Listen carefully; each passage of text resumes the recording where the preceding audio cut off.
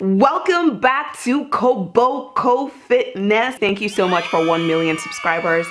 I'm gonna say more about that towards the end of the video. If you haven't seen part 1 of this series, you need to watch that. In that video, I covered the ground basics. In fact, the real ones, they're already on the floor doing glute bridges before I even start this video. So this video is specifically for my people that are trying to grow their booty. You're trying to get that question mark booty. I'm gonna help you in this video, especially if you're the kind of person that you have been working hard. You've been going to the gym every day. You've been doing lunges. You've been doing squats. You've been doing the most. Still, your booty stay like this. But no shade, all booties are good, because guess what? You can still sit down, you can still walk. My point is, it doesn't matter the size or shape of your booty, you are still beautiful, still gorgeous, still gonna turn heads if you have confidence. This video is not to say that, oh, you need to look a certain way to be happy. This video is just saying, if you want to have a question mark booty, I got you and I have tips for you. This video is literally going to be life-changing. Once you know the things that are holding you back, you can stop struggling and you start seeing results.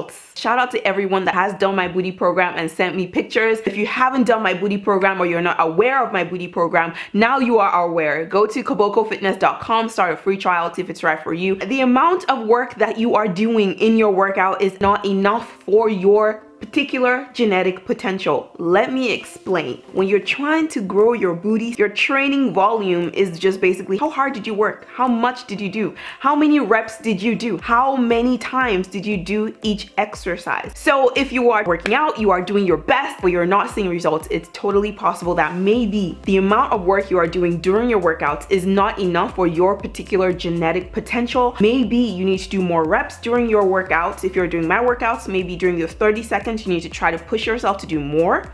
Or maybe you need to up your weight a little bit. You need to modify these variables to see what it is that's holding you back. Here's the problem. Anytime you don't fully extend your hip with your glute bridge, or you don't go as low as you can with your squat without hurting yourself, you are reducing the amount of time that your muscle is under tension. You got to get that time under tension. So for example, if you're doing glute bridges, that time when you are raising your butt off of the floor all the way up to fully extend your hips so that you have a straight line from your knees to your chin, that is the time under tension. That process of squeezing your booty up. When you hold your booty up in the air like that, and you are squeezing and you're holding and you are shaking and you are quaking, that is time under tension. When you release your glutes to bring your booty back down and you're going through that slow controlled movement, that is time under tension. Anytime you don't fully extend your hip and anytime you rush to bring your booty back down to the floor, you are cheating yourself of time under tension. You need that time under tension. You gotta go slow. Control that movement, making sure that you're going through your full range of motion. Nice and slow. Raise, squeeze. Oh my gosh, this next mistake is huge. Y'all that do my program or any booty program, and then you get results and then you think you can just stop training your glutes.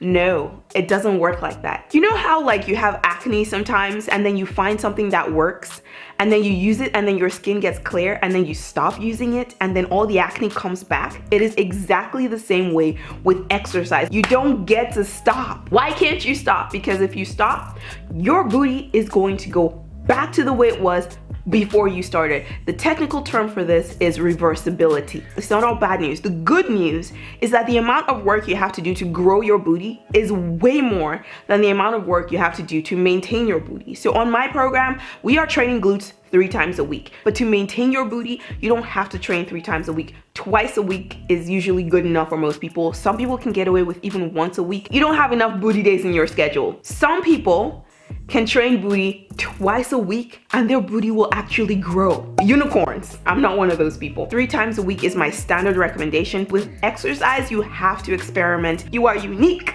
And so you can start from my recommendations and then adjust to see what works for you. And now you're probably wondering, okay, if you're training booty 3 times a week, what about your other body parts? What about them abs? What about the arms? What about the heart? All of that stuff. You can train those other parts on the other days of the week. You can also decide that for a period of time, you're focusing just on your booty, and after you're done and you get your results, then you resume your full body training where you're training your entire body. By now, we all know that Squats are not the main exercise that grow your booty. Squats are important, but they are not the main part of any program that is aiming to get that question mark booty. Squats will help you warm up for your booty workout. Squats will strengthen your legs so that you have balance in your body. If you're doing anything like squats, lunges, for a lot of you, there is a tendency to be using the wrong muscles. This is when we say people have sleepy glutes or that their glutes are not activated. One of the ways you can work around this is to pay attention to your feet and really try to make sure that you are driving through your heels, especially with squats, to make sure that your heels are making full contact with the floor. If you're unable to do this, you are probably activating your quads, that's the muscles in front of your thighs, or you're activating your hamstrings, that's the muscles in the back of your thigh, or you're activating your calf muscles, which is the muscle in the back of your leg that you see very prominent in runners, and it's just so sexy.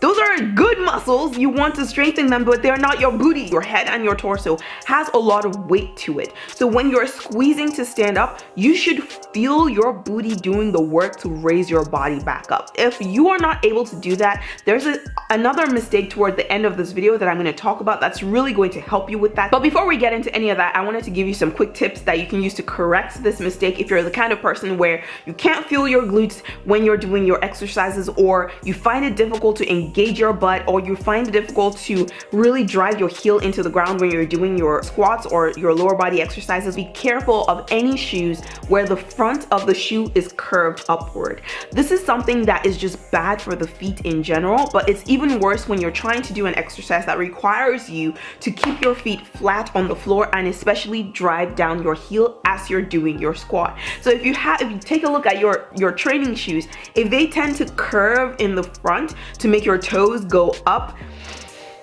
they could be causing some imbalances. Instead of wearing those types of shoes, you can either do them barefoot or just wearing some nice socks with good grip at the bottom, or you can wear flat tennis shoes, or you can wear a pair of Converses. These are the kinds of shoes that will help you really get your feet right. If you follow this advice that I'm giving, it will help you with activating your booty. It will help you with maximizing your result. It will help you not waste time doing stuff that just doesn't work. A lot of people think that when they work out, the actual workout is the most important thing. I am a personal trainer. It is literally my job to tell you that working out is important. However, equally important is rest.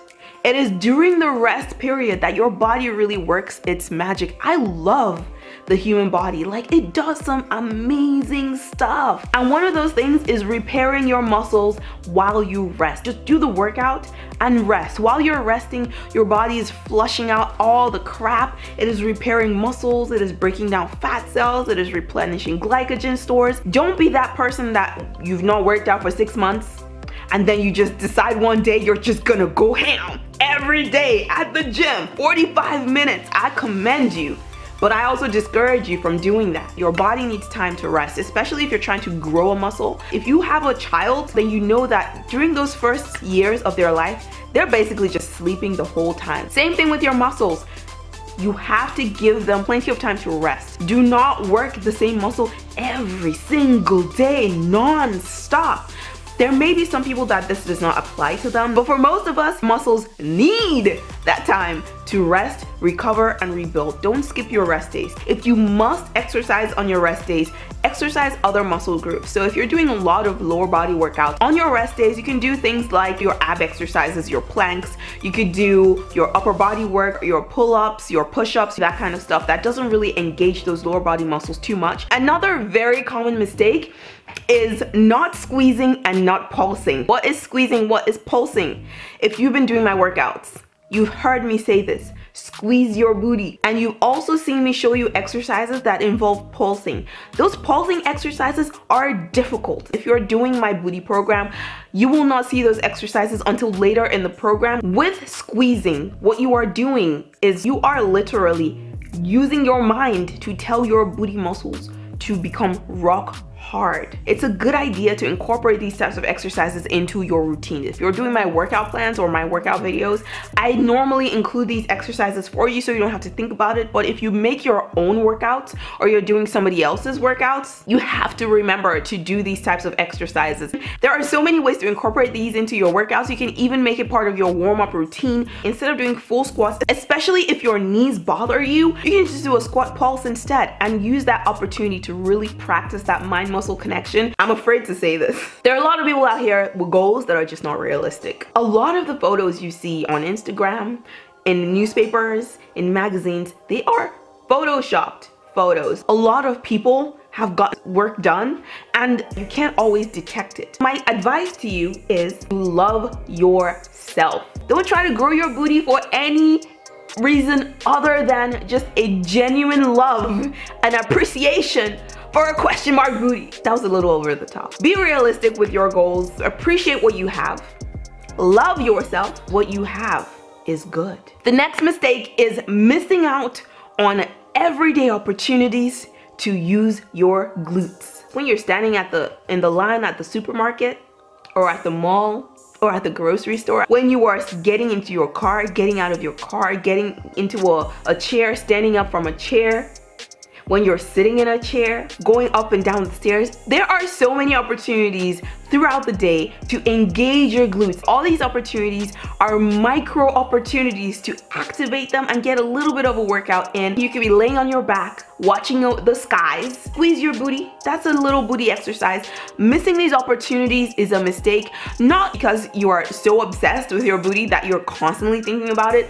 It's just something that it's a missed opportunity. When you're sitting in your chair, you can do sitting clenches. When you're laying on your back on the floor, you can do lying clenches. When you are about to stand up from a chair, you can use that opportunity to do the mind-muscle connection and squeeze your glutes. There are so many micro opportunities throughout the day, throughout your life, throughout your regular activities to activate your booty and really get things going. If you haven't watched part 1 of this series, go and watch it. If you know, you know. Subscribe to my YouTube channel if you haven't done so already. Check out my booty program on my website, KobokoFitness.com. You can start a 10-day free trial. Oh, I forgot. I said I was going to talk more about hitting 1 million subscribers. Thank you for sharing my videos, telling your friends and family about Koboko Fitness. Thank you for getting us to this point where there's 1 million subscribers on this YouTube channel. There was a point in time when I realized that actually Koboko Fitness is not about me. Koboko Fitness is about us and what we represent. So I don't even know what I'm trying to say. I guess I just wanted to say thank you. Thank you for the opportunity to be a part of your journey to becoming the baddest version of yourself possible. It is such a privilege to me and I love you guys. I genuinely do. I love what I do. It's fun for me. I wanted to make like a separate video talking about, oh my god, we hit 1 million subscribers. But when I thought about it, I just realized that, you know what, actually I don't want to. And I feel like if I make that video, it would just be because I have seen other people make those videos and I feel like I should make that video, but I don't want to make that video because those of you that have been with me since I had 1,000 subscribers till now, you know the story. You've seen it all. A lot of you were celebrating in your houses without me. You didn't invite me to your celebration. A lot of you were happy for me and happy for us. And so we're all just gonna be happy in our own way, and I don't want to make a video that's just all about, whoa, look at me, 1 million subscribers. I may make a video showing the 1 million subscriber award when it comes. I don't know if I will, but I just wanted to at least take this time to just say thank you directly and let you know that I appreciate you. I appreciate everything you do. I'm grateful for you, and I have to go because my makeup is about to be destroyed. Thank you for watching this video, and I will see you in my next one. Bye.